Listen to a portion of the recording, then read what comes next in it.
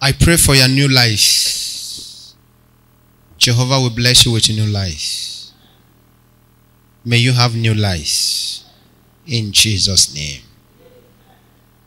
Listen to me. You see this life?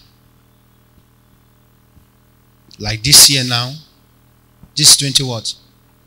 2023. You cannot boast of anything. Yes. You cannot boast of savings of 20,000 naira. Yeah.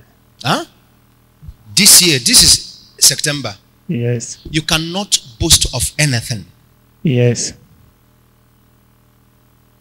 God has redeemed you from this curse. Amen. Do you know what curse means? Curse simply means that somebody targeted you and finished you spiritual. Not today. Not yesterday. You are covering up. You manage yourself. You trick yourself in order to eat.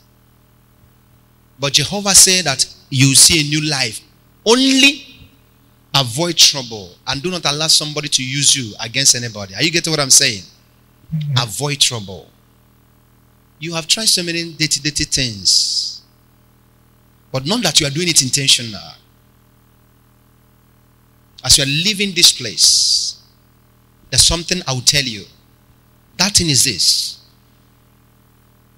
Be conscious and be careful that evil spirit will not put you into trouble. Be very, very careful. I'm seeing where people are hitting you, keep beating you. What did you do?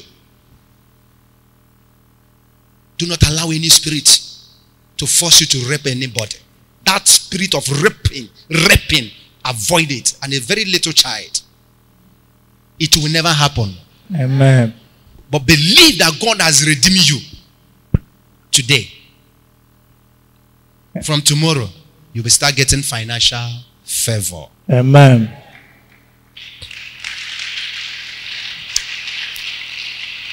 Another thing you will do, you find a way to see me in the office. You and I will talk about your health. Because as you are wearing clothes, I'm looking at this place. It's finished. Every part you will see me. We'll talk about that. I will direct you what to do. Thank you. Are you getting what I'm saying? Yes, sir. But remember what I told you now. May it never happen. Understand? Thank you. God save him. You are healed. Power. Celebrate life.